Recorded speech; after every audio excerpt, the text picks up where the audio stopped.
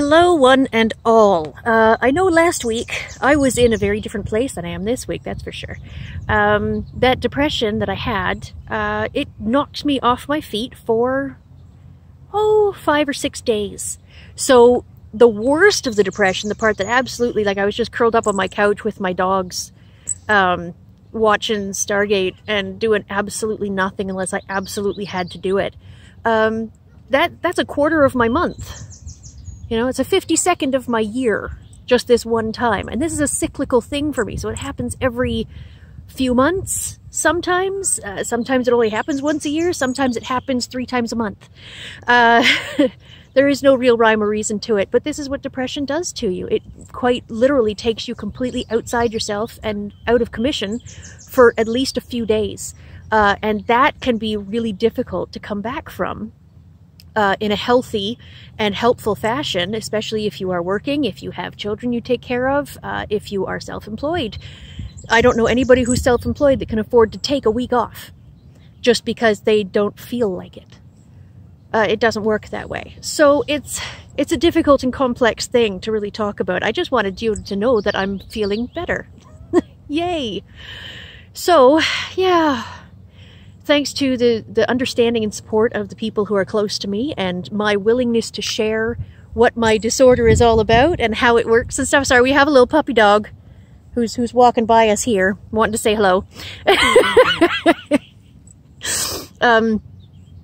It has an awful lot to do with my willingness to share exactly what I'm thinking and feeling, not just with you, my audience, but also with the people who are around me the most, the people who affect my day-to-day decision-making and my ability to function, that type of thing. So knowing that a person is depressed, okay, what can you do about it? Well, for bipolar disorder, the best thing you can do is be patient, be supportive, be loving. Absolutely no spoiling. Don't give them a gift, because then they won't be able to react the way you want them to react to the gift, and that will compound the depression by making them feel bad for not feeling good enough. Does that make sense? I hope so. Presents don't help, but your presence helps. Just knowing you're there, knowing you support them, knowing, hey, if you want to take a day and curl up on the couch with the dog and watch SG1, you go right ahead and do that. I will get you a drink. I will get you a healthy snack. Go for it, honey. Have a great day. That type of thing is very good. Keeping your diet healthy during that time is also very important because your body still needs all those vitamins and nutrients. One of the worst things that happened to me, I found out that depression is caused by a lack of B12. So I started taking B12 supplements, which I ran out of, and then I got depressed. Now, did I get depressed because I didn't have enough B12, or did I get depressed because I ran out of B12 and worried about getting depressed because I didn't have enough B12? Mental illness sucks, and it's a spider web of what ifs, maybes, and perhapses, and all you can do is try and juggle everything. It's like juggling 15,000 balls at once. You're gonna drop a couple. It's gonna happen. Now, how you cope with the drop balls, that's what makes the difference. Not the fact that you drop them. That's fine. You go ahead and drop them. You're human. You can only do so much at a time. But coping with the drops, that's the important part. You need to not blame yourself.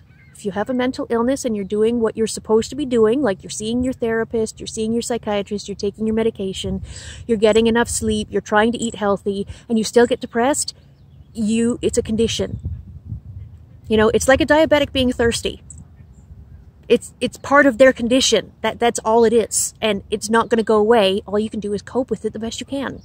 So, having said all of that, last week I vegged out on the couch for 3 days, eating a lot of chocolate and doing a lot of nothing. And I do feel bad and I do feel guilty for that because I also didn't get a lot of my schoolwork done and I didn't do a lot of parenting stuff, and you know, I have to deal with the shame and the guilt that comes along with not performing my basic duties. And those duties are assigned to me by me. So it's my own fault. Oh, everything's a ruddy catch-22. Anyways, this is about all I can say for today. So, take care, everybody. Take care of yourselves and each other.